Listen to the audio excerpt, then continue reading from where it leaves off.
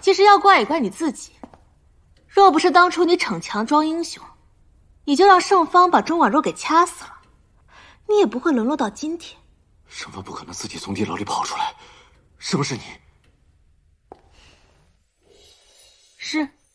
是我告诉盛芳的，是我告诉他钟婉若和盛世华有来往。盛芳就这么一个儿子，怎么可能会忍受钟婉若一直纠缠他儿子？所以是你，是你害死了我和婉若的孩子！孩子，少离，我也可以给你生的呀。你不配，你只配给我和婉若的孩子偿命！这一切都是你逼的，我越是靠近你，你就越是要推开我；我越是喜欢你，你就越是讨厌我。这一切都是你造成的！滚！别逼我杀你！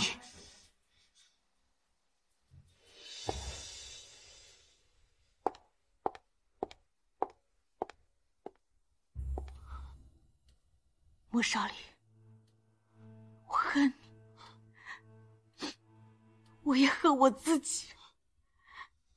为什么要这样爱你？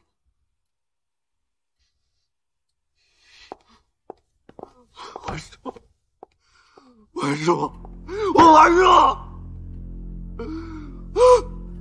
婉若。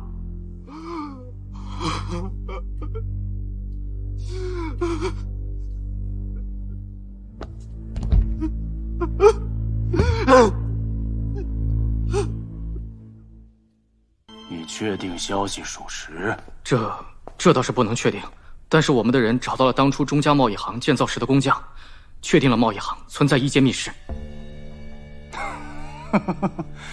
怪不得到处都找不到那些武器。这么说来，这批武器完全就有可能藏在钟家的贸易行的密室里。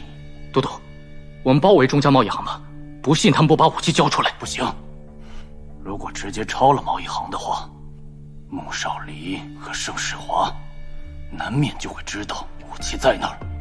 那都督的打算？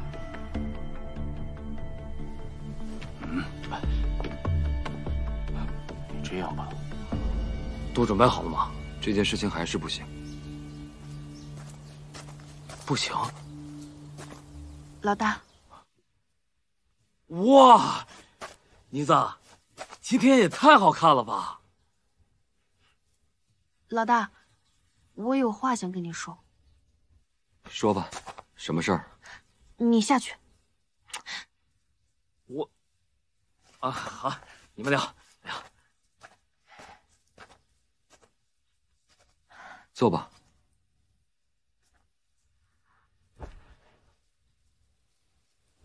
老大，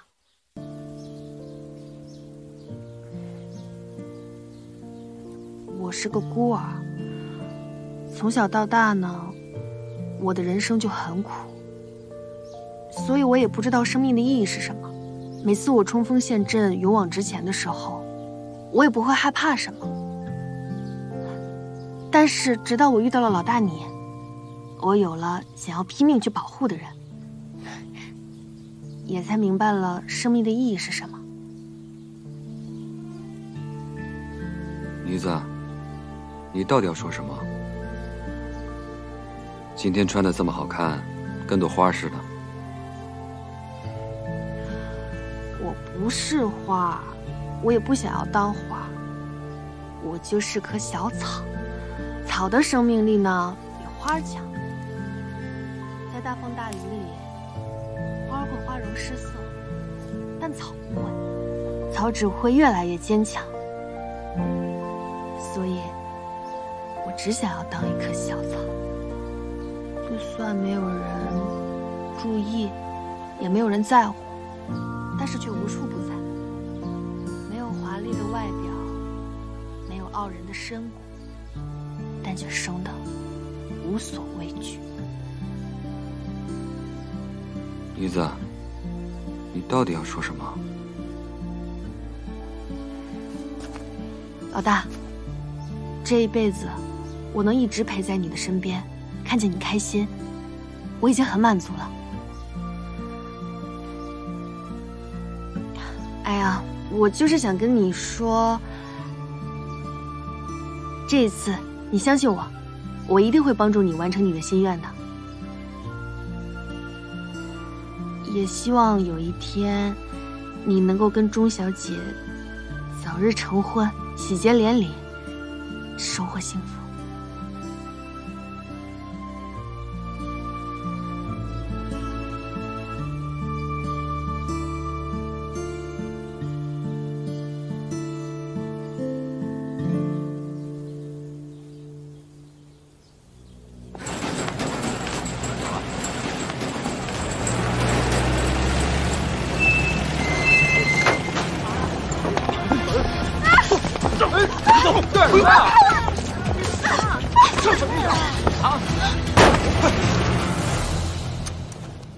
你用这个能用得惯吗？老大，老大，不好了，出事了！怎么了？我在街上打听到，周宛若被人抓走了。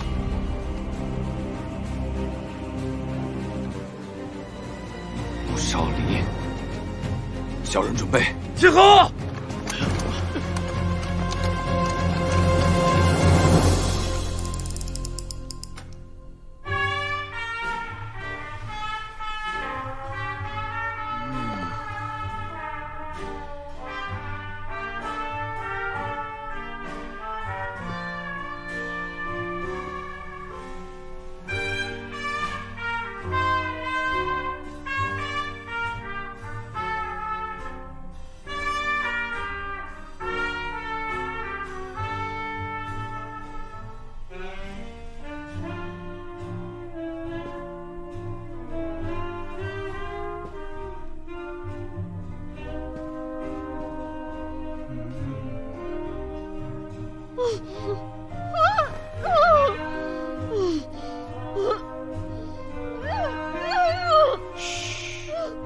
就不能好好的听个音乐吗？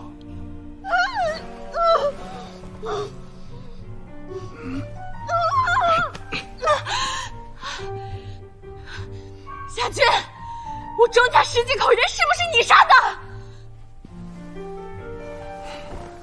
没错，就是我派人杀的。我钟家到底哪里得罪你了？你要下此狠手！要怪就怪你的父亲爱财不爱命。钟宛若，我告诉你，这个华中王我当定了。如果你要是识相的话，就把那些武器交出来，我可以保你一条人命。呸！你这混账东西，你这辈子休想！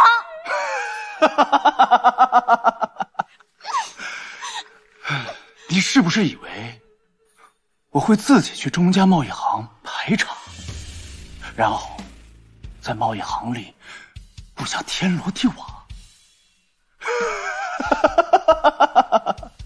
你跟穆少离太小瞧我了，不就是钟家贸易行吗？